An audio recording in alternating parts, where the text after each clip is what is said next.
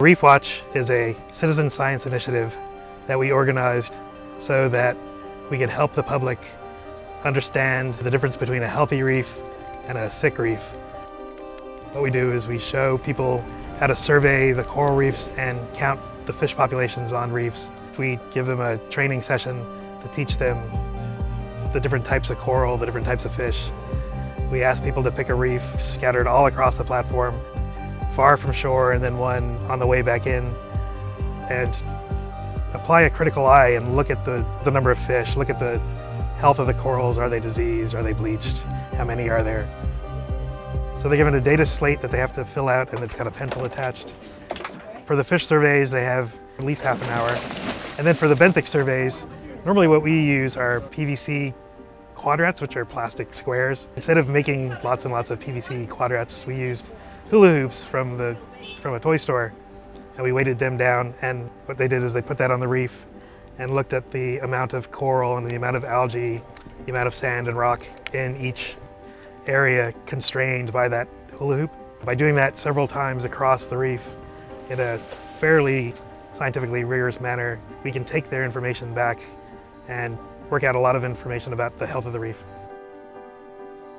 Essentially what we're going to do is give each of the reefs that people surveyed a grade, and then we can look at the letter grades of all the reefs scattered across the whole lagoon.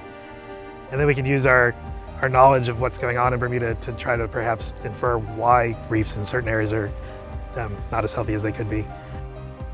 The reef has a lot of functions, a big role that the reef has. It has been protecting the island from hurricanes for thousands of years, and the reefs have been healthy for thousands of years.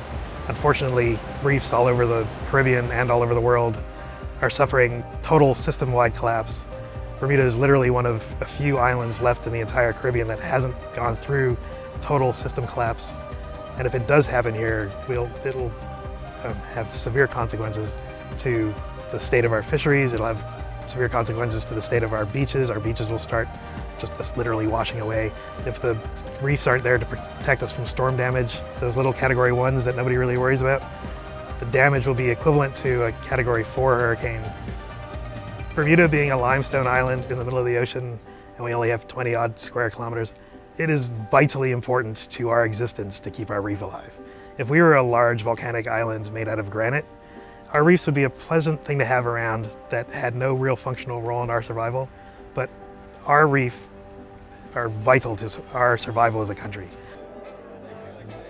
So the reason why this was a fundraiser as well as a citizen science initiative is to produce funds that my team can use to cover the costs of going out and supplementing this citizen science effort with a bit more rigorous, intensive scuba diving based reef surveys.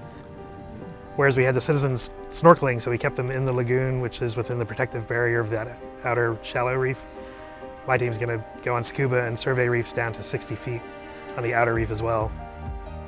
Our long-term goal is to have those who can afford it fund it, and those who can't afford it still be able to go. So we want anybody in Bermuda who has an interest and wants to get out there. We want to empower everyone to be able to get out there who wants to go out there. Whether it's sharing boats or getting on boats that other people have provided the funding, the fuel and all that kind of stuff for, whichever way possible. And we want to open it up to the island to, if you want to join and get out there, we want to make it so that you can.